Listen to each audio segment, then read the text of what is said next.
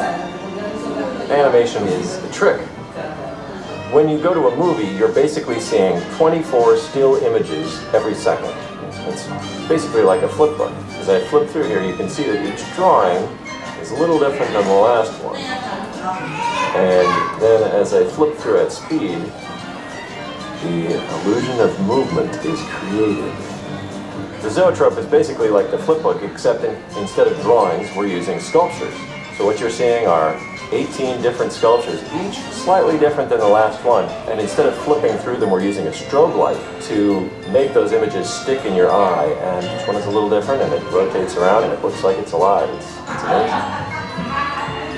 You get to understand that animation is actually composed of still images. And in this case, they're sculptures. We put all these still sculptures on the disc. So the first thing I did, since it was a disc of Toy Story animation, was get Toy Story 2 characters and bring them into the computer and animate them how I wanted to see them on the Zoetrope.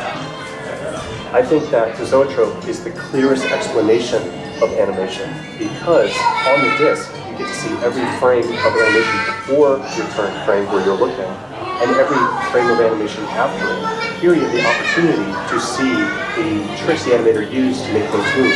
It's a very simple mechanism and a very simple idea, but somehow seeing that come to life right in front of you is really fantastic.